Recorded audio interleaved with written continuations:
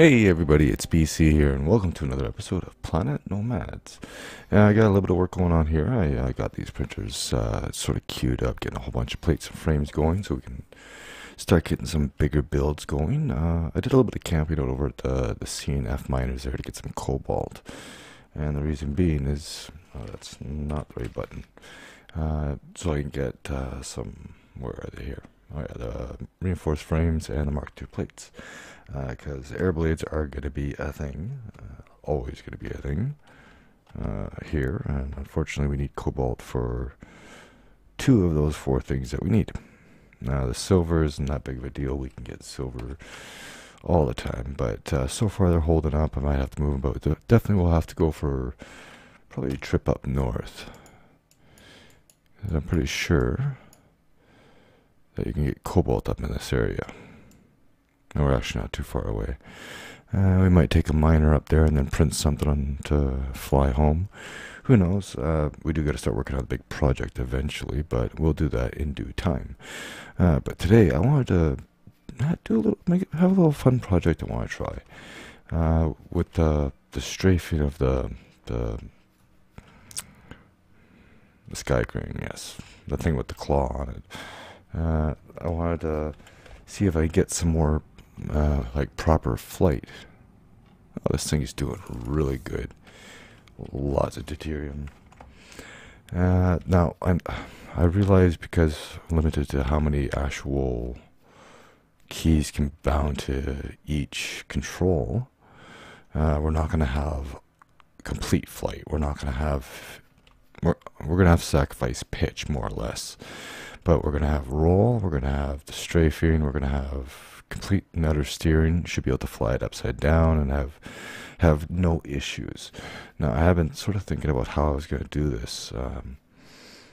There's 2 ways it could be flown. I'll go over here and I'll use this as a bit of an example. Basically, what I'm going to do is it's going to be as small as possible. All it's really going to be is a cockpit, a generator, and I might even go with the small cockpit, the 2x3, just so I could stand the generator up and try to get it as light as possible. It's gonna be that, and then it's gonna be 6 air blades, 3 sets. And the reason why it's gonna be 3 is originally it was gonna be 2, but the problem is when you roll, because the air blades automatically self-align themselves, that once you start rolling and go sideways, you're not going to be able to roll anymore, because basically air blades are facing up and down, and I'll explain that when we get into the build. So the main flight air blades will have to be stabilization off, so they always stay parallel with the vehicle, so they do not move when you fly. You can fly like that. It is very dangerous because you don't have a hover mode, so you basically have to keep holding space to sort of keep your altitude. And so what I'm going to do is there's going to be 6 air blades. The 2 in the middle are going to have the stabilization on, and the other 4 are going to be stabilization off. Now, from what I was told, each one of these can lift about 1,400 kilos. So as long as I have 2 of these on here and the craft is under 3,000, which will not be an issue, then it should be no problem. And I also want to try to make sure I get my center mass. It's in here somewhere in this mess right there.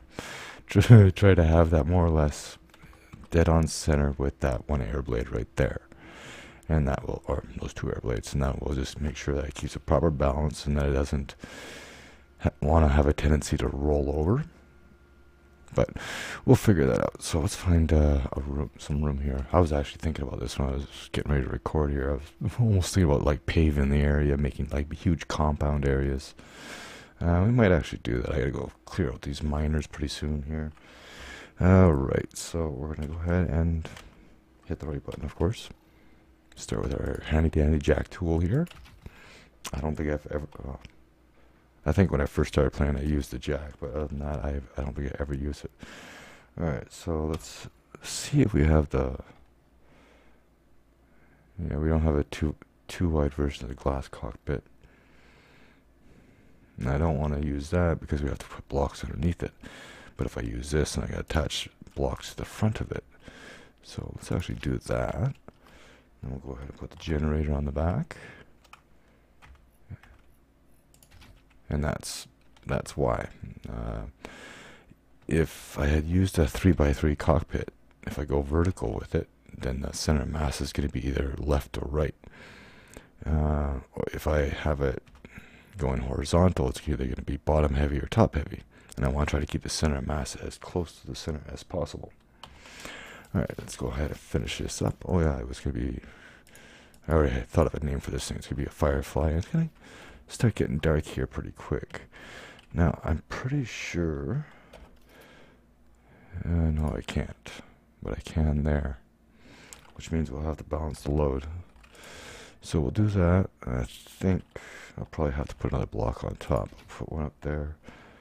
And then let's fly up here. And actually, what I should be doing, this is actually something I was thinking about, because the terminals, everything's going to have to be built in more or less twos. So the weight on that is 15. Then I can actually get away with doing that then. Alright, so that's where we're going to put our terminal. Terminal is going to be right there, because it weighs the same as one of the small slopes, and that's what we do. So then we'll go with another slope there. We're going to put a slope on this side because we only need one terminal, and of course it's cheaper, like so. And then we're going to have one air blade here, right, and then I need 3 more blocks. So let's hit the right buttons here. That's not the right block. 1, 2, and I'll put a slope on the end here, like so. And same on the other side here, and I'm going to repeat this on the other side and take a nap because it's getting dark, and I'll bring you back. Okay. Now, the other thing I'm going to do is, because I was talking about how I got the other air blade, I'm going to have the 6 air blades in this for stabilization, or the 2 air blades in the middle with stabilization on, to allow this thing to hover so you can sort of maneuver a little bit easier. But I want to add a second switchboard on the back to turn those ones off, and that's for if you want to try to get more professional in your flight, and you can turn it off and fly without stabilization. Let's see here. We'll have yellow for the power, and then we'll have green for the stabilization. Alright, now it's just a matter of putting some air blades on here and get some red ones there, there, and there, and go on the other side. I'd imagine this thing is extremely light right now. 1,800, and that's including the post that's in the ground too. So that's not too bad. Let's hit the right button here, finish those up, and we'll see how well this goes. Am I out of electronics already? Oh yeah, I was still printing some. Oh, anyway, I'll be right back. Okay, I'm all done. I got it all set up. So first I'm going to turn the power off on both of them. What I'm going to do is connect the power from the generator to the outer 4 air blades in the corners, and then I'm going to do it to the switchboard, or the other switchboard. And then this switchboard connects to these 2. So when that's on, it's only these 4 in the corner, and if you have that one on, then your stabilization turns on. Of course, I will actually hotkey that in this terminal. So I'll turn these off for now. We'll go ahead and hook that up to the switchboard, or the terminal. Give it some fuel so I can actually work with it. And I want to see... Oh, yeah. Gotta turn it on first. Now I want to see if... can you actually hotkey it? You can. Okay, that's good. Alright, I guess we can actually change that to hover. Let's go do that now. Okay, it's the one that's turned off. The one that's turned off. Okay, we'll change this to... We'll just toggle H. There we go, H. Alright, so now I gotta get all the rest of them configured. So, of course, go ahead and set direction like this. And someone pointed out that there was an issue with some keyboards where if the bindings aren't actually set, that maybe they weren't working properly. Because I had some of them that had changed some of the settings, but the menu wasn't there on some of them. Anyways, I'm rambling here. Oh, that was a lag spike. And I think... I don't know if I should have this directional or not. I will go for it. And go to shot, see what happens. Alright, so now... trying to think what I gotta do here. Oh, yeah. So now I gotta get everything configured. So I'm gonna get everything set up off camera so it saves you a headache and makes it a little easier for me. Okay, I am all done. I had to do a little bit of fine tuning. I was doing what I had to do with that one over there, where I had to get in there and I actually had to move the air blades to figure out where they're going. And yeah, it took a little bit. The way you have the directional setup actually affects how the key bindings are set up. So yeah, that was a bit of an issue, but everything else seems to be working okay. Now the question is, one, where's the center of mass on this? It's a bit bottom heavy. Let's see if we can lift it up a little bit.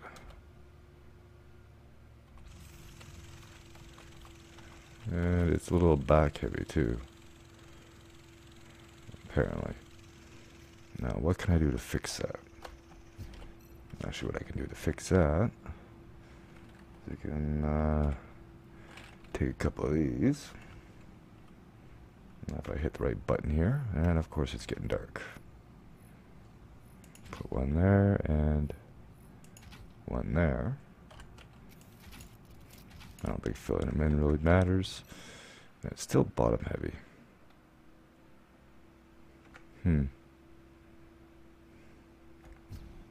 Might have to put something up on top here. Looks like I gotta do a little bit of balancing, and I think I can get away with putting a little more weight in the front here. Maybe like a bar across, which might actually work. Let's try that. Not with a terminal. Come on, there you go. Get there in the end. Okay, now it's starting to sag a little bit more. It's still too top heavy. The reason why I care about being top heavy is, or bottom heavy, is it's going to want to continue to roll like this. Like if you let it, just leave it be, then it will eventually end up this way, which is a good thing. But if you're trying to do stunt flying, then you're constantly having to correct it. Okay, let's see how we're doing there. It's a little better. Let me do a little more adjusting and bring back the day, and we'll check it out. Okay, I have everything all taken care of. I have the center of mass basically dead center. The problem is that cockpit is really bottom heavy. So, yeah, it's not as sleek as I thought it would be, but we're still at a decent weight. I do have everything configured, so let's take it for a spin. I also reconfigured the switchboard, so Y turns it on. Same thing, H turns off the main air blades. So let's lift it up. And as you can see, it lifts up really nice. It's got a lot of bounce to it because I shot straight up. Because I've only got two hover pads, or air blades, hovering me. Now let's do a strafe test. Strafe works, and now for the roll. Now unfortunately I couldn't test the roll while it was planted, but let's see what happens. That looked like fun. The camera didn't like it. Oh god, no. And then I do this. Now this is, I didn't actually think about this. This is where a pitch would have come in handy, but being slightly bottom heavy does actually have an advantage. So let's actually do that. Let's line it on the ground. Let's get out, and I'm going to take these blocks off. I was trying to bring the center mass up because it was awfully low. But this should be okay. It's a fail-safe, right? Did I take something off I didn't mean to? No, we're good. We are good. Let's hit the right buttons here. And see how it does.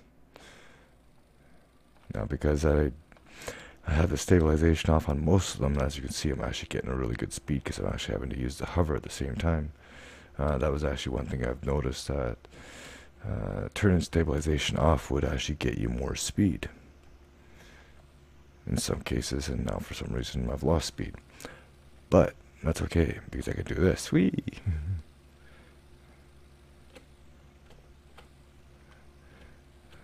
Being able to have a pitch would really be nice, but that's okay. There's really no way to actually go up. You know, I could probably just have the hover up and down only on the front air blades, and then hope that the rest will follow. But from what I've seen with my experience, sometimes just plain old air blades not set to actually any movement will tend to create drag and prevent the craft from actually moving the way you want. Definitely gotta like that though. I wish there was one more key setting that I'd be able to use, like I'm using the number pad right now. I've got number pad 4 for strafing left, number pad 6 for strafing right, 7 to roll left, 9 to roll right. And if I had the key bindings, I'd be using 8 and 5 for pitch up and pitch down, but don't really have that. I'd have to...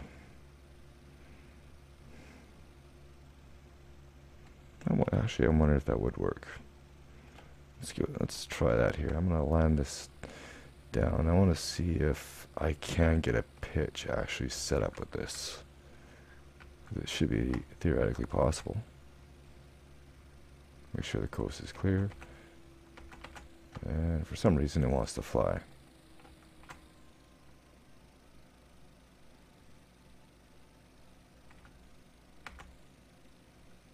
Oh, wait, hold on. Oh, okay, maybe that wasn't it. That is weird. Interesting. I'm holding control to go down.